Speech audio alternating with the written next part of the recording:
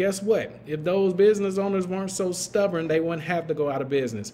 Marketers and advertisers have been calling them for years, trying to help them set up their online presence. And all they say is, well, we're packed today, so we don't really need a website. Or, well, we're packed today, we don't need any SEO or Facebook ads and stuff.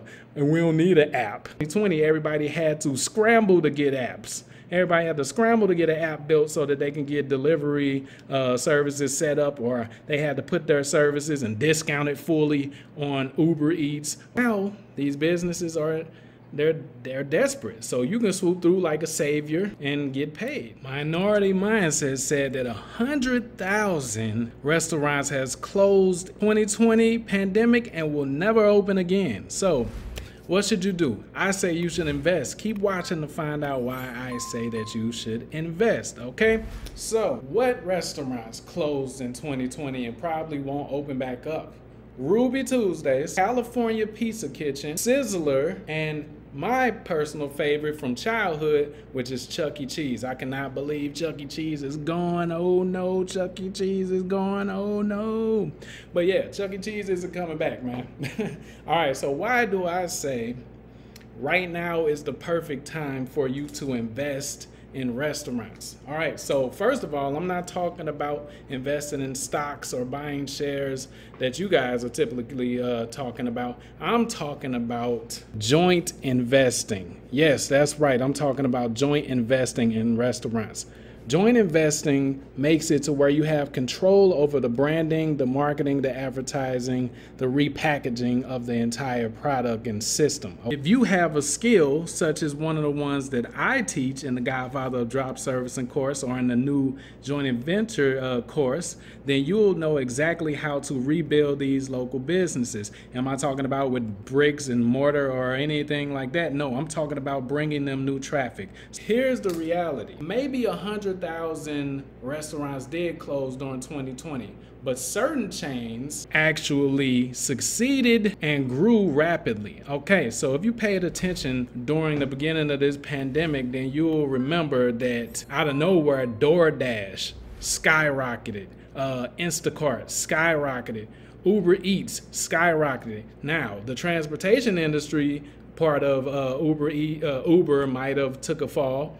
That's why it's good to have your online presence up and running. So the only ones that took the fall out of the 100,000 that are closed out of the restaurant industry period are the ones that didn't have their online set up, the ones that didn't have any mobile apps that people could just order from. So I'm going to tell you exactly how and why you should invest now. Joint investing, I'm not talking about going and just giving them money and walking off, giving them a check and hoping that your money comes back to you and that's it and you don't have any control.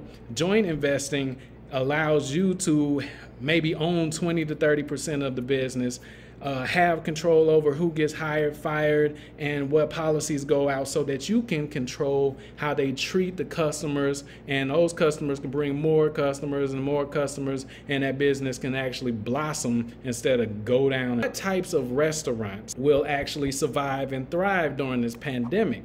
Okay, so they said 100,000 restaurants has went down. At the beginning of this pandemic, now I might be losing weight now, but at the beginning of this pandemic, I gained so much weight. My entire family gained so much weight. Why? Because of Uber Eats and DoorDash. Since the restaurants were all closed, you didn't have a choice but to order your food from these apps. So what am I telling you? The ones that were set up for pickup and delivery are the ones that have thrived and will continue to thrive in this. Now, so I have another one for you. This one might be a little bit new for you guys. I recommend that you invest or joint invest with food trucks. Why? Because they're mobile.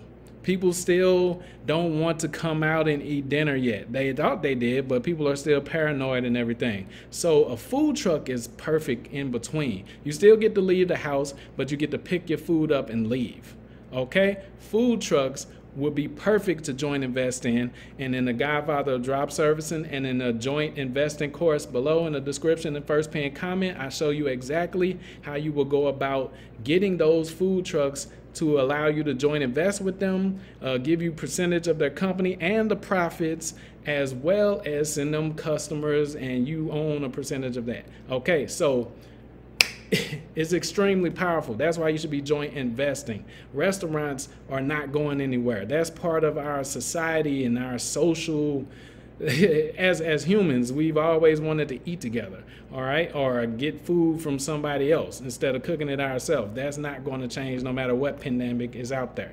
Okay, so food trucks and pickup and delivery restaurants are the ones that will thrive and survive through this, are the ones that you should joint invest with. How do you start joint investing? Well, as I said before, we have in the pinned comment and the link in the description, I have it to where you can get into the Godfather of Drop Servicing right now, and when the joint investing course is available, you will get in there as well. Okay, so you will be able to find these distressed restaurants and food truck companies and all of those people that are about to be bankrupt, and then you will have a certain way that I teach that you will be able to reach out to them and get them to agree to signing over a percentage of their actual local business that they built on their own, and agreeing to allow you to refurbish and rebuild everything for them. Now, it sounds like a lot of work, but it's not. This can be set up in maybe a day or two, and you can start profiting before the week is out. That's how fast this works. Now imagine the restaurant in your neighborhood. Imagine that. The restaurant in your neighborhood that you grew up shutting down for life, or the bar that you used to go to, the nightclub and all of that. They're shutting down because of this. What if you could tell them, don't worry, be happy? No, you can tell them, look, hey, what is a bar? Okay, yeah, we love the social aspect of it, but people come here to drink. Did you know that you can put up Facebook ads and target people that love wine delivery in that city, and you can still make a nice huge profit off of delivery and having the people come pick up boatloads of alcohol? You can turn it into e-commerce. Do you guys understand that? And guess what? You, the investor, will own those assets. You will own the online properties, and you will own a percentage of the company. All right, so you will restructure their entire business. You can do this within a week's time and then move on and invest in the next company, all right, without actually like coming up and giving them a dang on check. That's the wrong way of investing into a business, and you shouldn't be investing into stocks as well. Don't invest into other people's business unless you have control. Shares is not proper control. I'm talking about the fact that you can go in and change policies. You can teach them how they're supposed to treat their customers. You teach them what to put on their menu, how to sort it out and everything. It's like it's yours because it is. You get a percentage of the company, and you get a percentage of the profits off of each sale and transaction.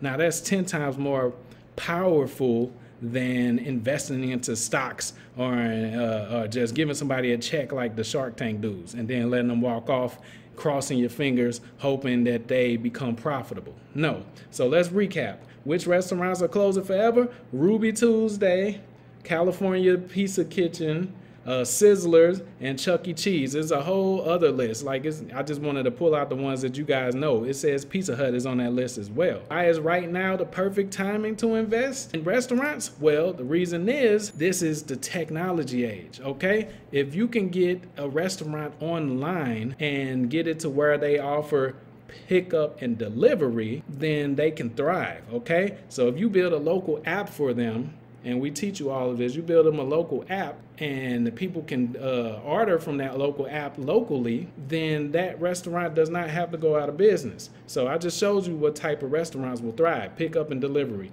Now, lastly, how do you get into this? You go into the link in the description. Like I said, I learned this in Minority Mindset. He uploaded a video talking about 100,000 restaurants are going out of business. Well, guess what? If those business owners weren't so stubborn, they wouldn't have to go out of business. Marketers and advertisers have been calling them for years, trying to help them set up their online presence. And all they say is, well, we're packed today, so we don't really need a website. Or, well, we're packed today, we don't need any SEO or Facebook ads and stuff. And we don't need an app. I remember back in a couple years ago, we were trying to sell apps to local restaurants and everything, and they didn't see the significance in it and the power in it. Now, in 2020, everybody had to scramble to get apps. Everybody had to scramble to get an app built so that they can get delivery services set up, or they had to put their services and discount it fully on Uber Eats or DoorDash or Instacart and all of those. You have to dig the well for the water before you're thirsty, right? Okay, so now these businesses they're desperate. So you can swoop through like a savior and get paid. Joint investing, helping them rebuild. Okay, so go to the link in the description or the first pinned comment. You're going to learn how to drop service and the godfather of drop servicing, and you're also going to learn how to do joint investing. See you guys in the next one. Make sure you subscribe if you're new here.